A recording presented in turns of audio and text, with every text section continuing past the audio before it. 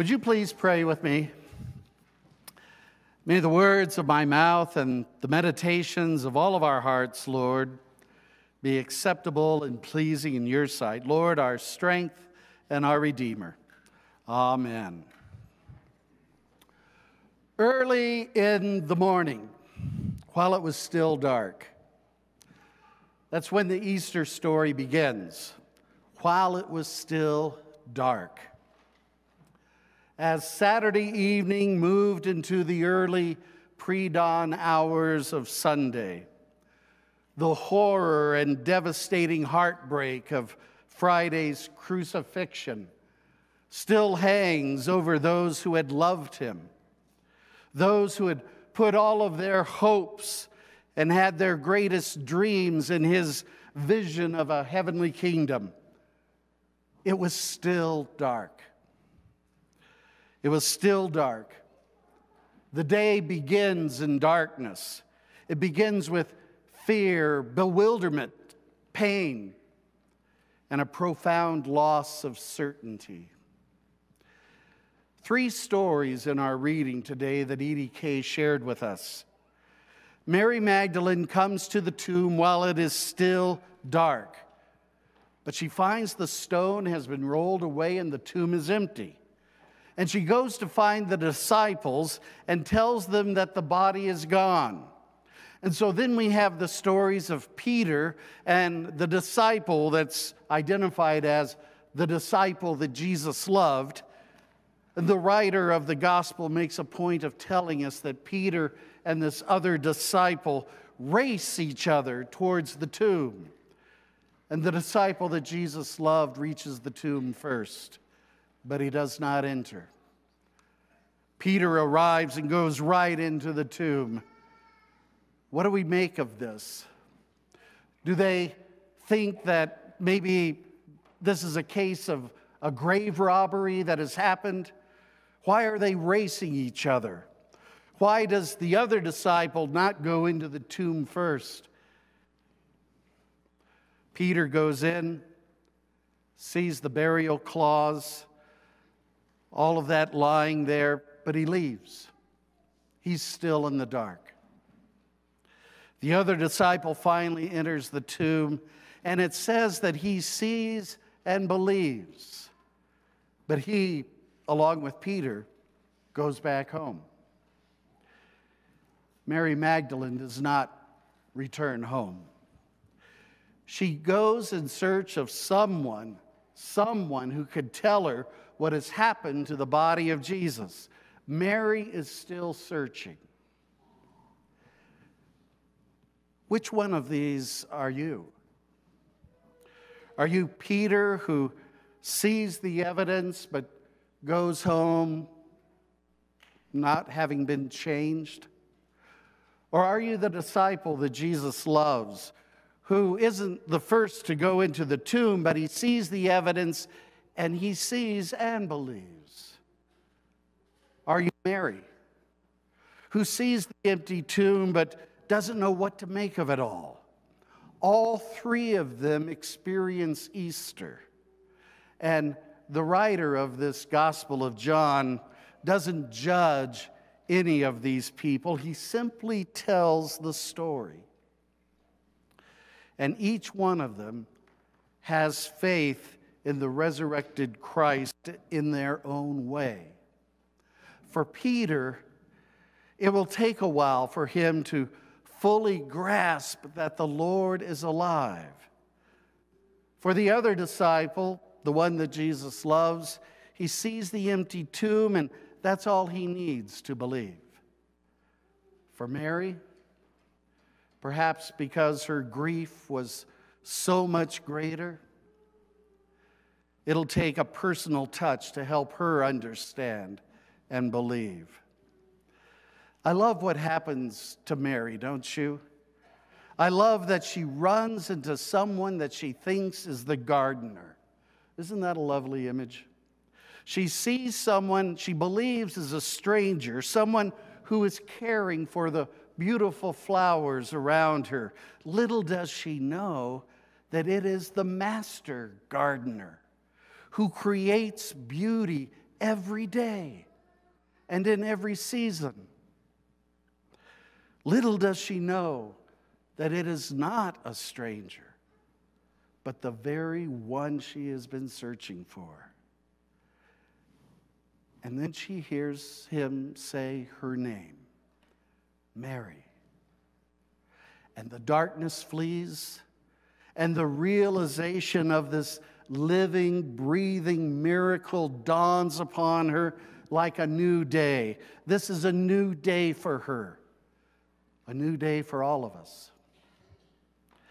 And then she goes to the disciples, to the home where they're at, and she preaches the best Easter sermon ever. No creeds, no convoluted theological treatise attempting to prove that the resurrection really happened. Just a simple statement, I have seen the Lord. Just her own eyewitness testimony. I have seen the Lord. Our reading begins in the dark, but it ends with the acclamation, I have seen the Lord. Though it had been so dark, Mary could say to those who were still in darkness, I have seen the Lord. Theologian and writer Chris Barnes reminds us of what actually matters today. He says, the question of Easter that Easter asks of us is not, do we believe in the doctrine of the resurrection? What the Gospels ask is not, do you believe, but have you encountered the risen Christ? How do we encounter the presence of Christ? It's one thing for Mary to meet Jesus in the garden. It's another thing for you and me to encounter him now. How do we encounter the presence of Christ? There's probably a million answers to that question. I encounter the living presence when I encounter you. When I see how you struggle to make sense of a dark and crazy world. When I see you offering hope and dignity to those who may be forgotten by others, I see and I believe. I see and I know the answer to the question, can we be the presence of Christ to others? It's one thing to believe in the presence of Christ when things are going well, when it's sunny, when it's warm, when babies are healthy, when people have roofs over their heads, when love reigns supreme. But it's another to be asked to believe while it is still dark. There's still darkness in their world. While it is still dark, Russia invades a vulnerable neighbor. While it is still dark, terror visits the subway in the world's largest city. While it is still dark, other senseless mass shootings take place, some very close to home. While it is still dark, a virus continues to mutate. While it is still dark, corruption, deception, racism, sexism, suspicion, rejection, marginalization, misogyny, judgment, fear, and various kinds of abuse continue to chip away at human dignity and stifles life. To say, I have seen the Lord, is to point out resurrection in the midst of ruin. To lift up new life when so much of what we see looks like death. To celebrate decency and goodness and love in the face of hate. To say, I have seen the Lord, is to declare that the ways of love will win over the ways of hate. I have seen the Lord confirms that kindness can be heard over the noise of ruthless, callous, and vindictive rhetoric.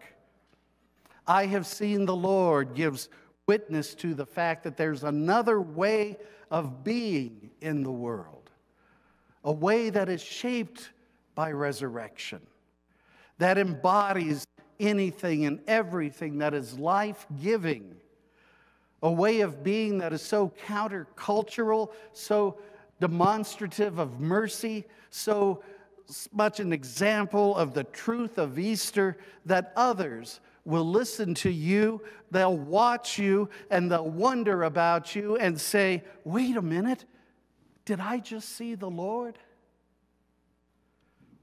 Friends, it's Easter morning. Though there's a lot of darkness, may we, like Mary, search for the one who gives life, the one who is life. May we, like Mary, be surprised when we find that life in unsuspecting ways. And may we offer our own testimony. We have seen the Lord. May it be. Let us pray. Lord of life, submitting to death, you conquered the grave. By being lifted on a cross, you draw all people to you. By being raised from the dead, you restored humanity, all that we have lost through sin. Surprise us, like Mary, with your presence. Call our name that we may respond. Give us courage that we may proclaim the various ways we have seen the Lord. We ask in Christ's name.